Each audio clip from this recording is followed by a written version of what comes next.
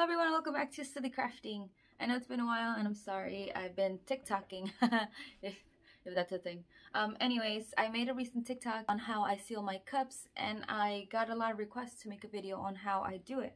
So, I've been using this Modpodge. It's clear acrylic sealer in gloss. You can find it at Walmart, you can find it at Michael's. It's only like $8 or $9, so it's not that pricey. I've sealed about 15 cups so far and it still hasn't ran out, so it's gonna last you a while. Hello everyone. Okay, so this is a cup I've been working on. It's a Marilyn Monroe one and I made the logo black here and just added, you know, a couple little more details. But I'm going to be sealing this one, and since you guys requested I make a sealing video, that's what we're doing today. Okay, so I'm going to start off by just grabbing one of these.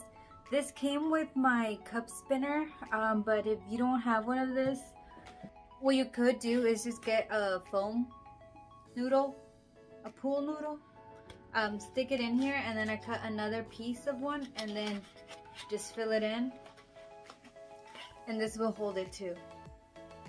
So, up to you. But since I have this, it has a little hole here. I'm just gonna be putting it inside. Once I'm ready, I'm going to be taking some masking tape. I have a piece here. I like to reuse mine because why not? And I'm going to start right at the top and just leave a tiny bit out hanging. You can see this.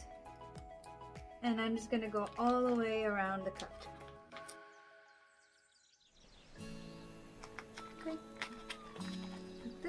Now I'm just going to use my nails to push the tape inside the rim. Okay, looking good. Now we're going to go outside.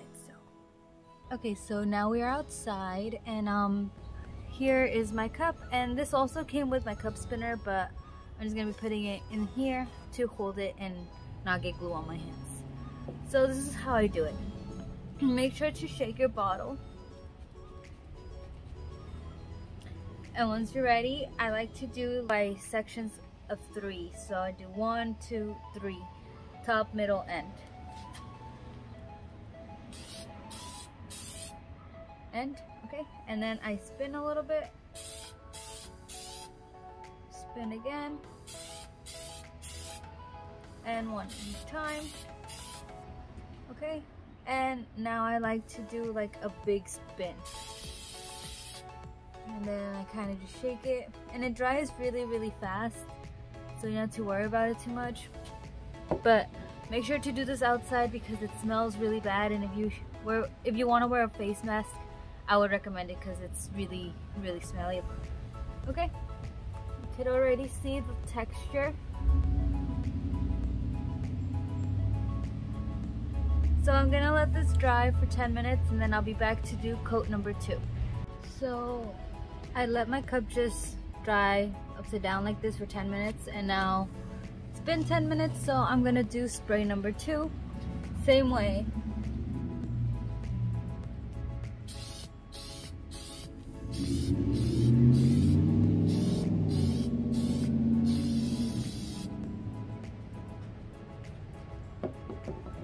Again, this is what it's looking like.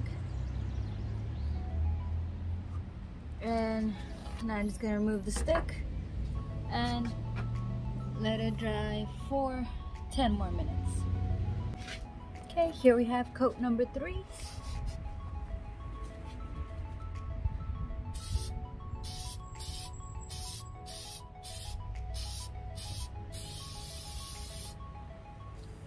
Okay, and once again we're going to let this dry for 10 minutes. I'm not going to record coat 4 and 5 just because I'm repeating the same things, but I'll be back when I'm done with number 5.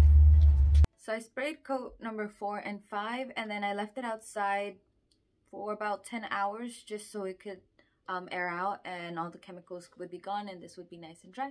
It's just to be safe, but this is what the cup looks like. It has a slight texture to it. To me, it kind of looks like leather, but I think it looks pretty cool. And I know you don't have to seal permanent vinyl. It's just a preference of mine because it gives me that peace of mind. But Hope you guys enjoyed the video. If you guys have any more questions, let me know. This is what the texture looks like once again, and this is clear acrylic Mod Podge in gloss.